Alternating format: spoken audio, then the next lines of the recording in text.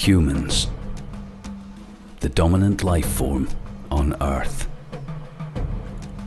A 7 billion strong, planet-wide race capable of great technological marvels and constant innovation.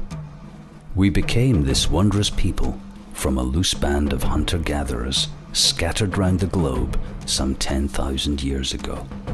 Before that time, humans are painted to be nomadic hunter-gatherers, cavemen, an illiterate people lacking the ability to navigate the seas or cultivate crops, isolated communities of tribes, living a simple existence. Lacking the wheel or knowledge of the stars, they built no lasting monuments or structures of any kind, anywhere. We are told that the current epoch of civilization and technology represents humanity's one and only rise to advanced civilization and global influence. But this is not the case. 60,000 years ago, humans just like us lived on every continent. They were just as intelligent, just as skilled. They were the top predator on Earth, and they could cross the seas, ascend the mountain tops and command fire. What did they do? What happened to them?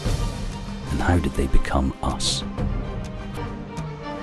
The evidence for our earlier and faster development and exodus from Africa is not circumstantial or theoretical. It is based upon science, well-documented archaeology and genetics. Humans underwent a great leap forward that only now are we beginning to acknowledge or understand.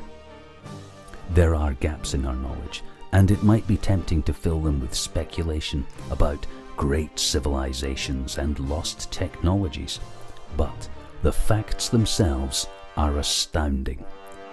The facts speak of humans who studied the stars to navigate the seas, utilized maths in problem solving, understood botany.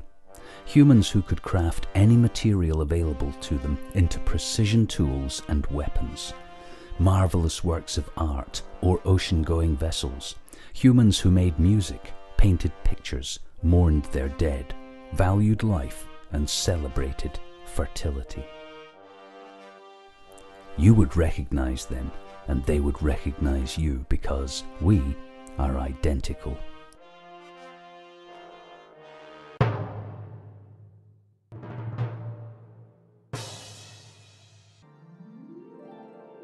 Discovered in 2001, submerged under the waters of the Bay of Cambay in India, is a 9,500-year-old city.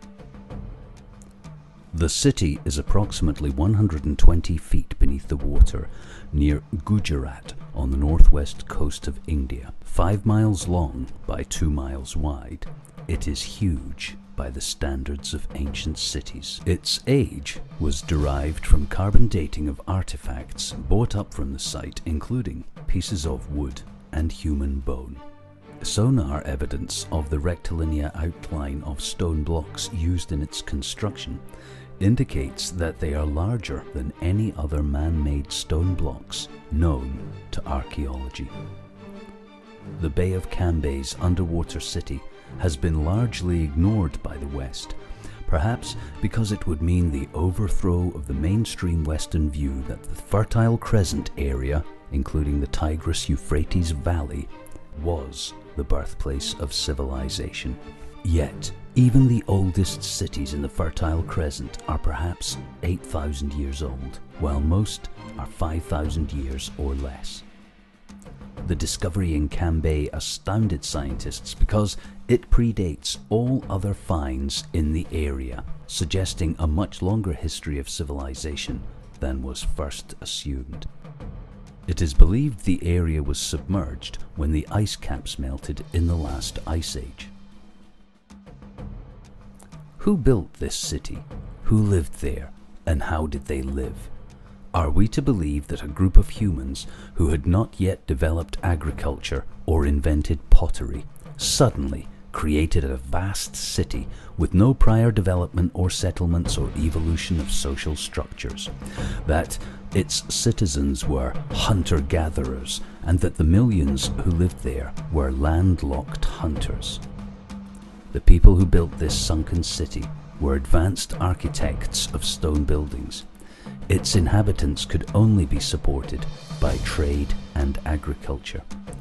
The need for such a place could only come about from a long period of growing population and social order, built upon skills acquired thousands or tens of thousands of years before.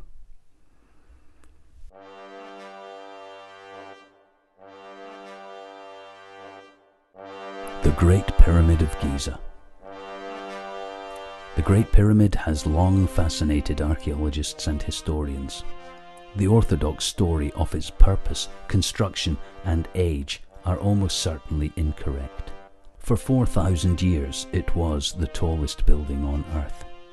It's claimed that as if by magic, humanity one day built the greatest stone monument on the planet out of the blue, with no provenance, no development, no antecedent civilization or culture. It is, we are asked to believe, it grew out of the sand, perfectly aligned with the cosmos, precisely constructed from some of the hardest rocks on Earth, containing internal chambers and passageways impractical for burial, useless for ceremony, containing no artifacts, inscriptions, or evidence of its use as a tomb whatsoever at all. Only the Great Pyramid stands out as being of ancient, and even to this day, unknown origin. There are more ancient sites like the Great Pyramid all over the Earth. In Japan, Scotland, England, South America, the Middle East and Turkey. But the Great Pyramid and the Cambay Bay site should be enough to convince the most ardent rationalist of the proof of ancient civilization. That humanity bore the fruit of civilization before us is no longer mythology. That we have risen up and been swept away repeatedly is not conjecture. Our history has been revolutionized by new discoveries. Our view of the past becomes clearer the longer and deeper we dig. Yet one truth, one sobering fact looms above all else in the new history of humanity.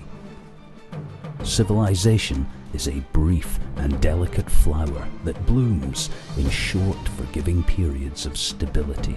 We should celebrate our current circumstances and take steps to prepare for an uncertain future, because, as the past reveals in stark, unforgiving terms, nothing lasts forever.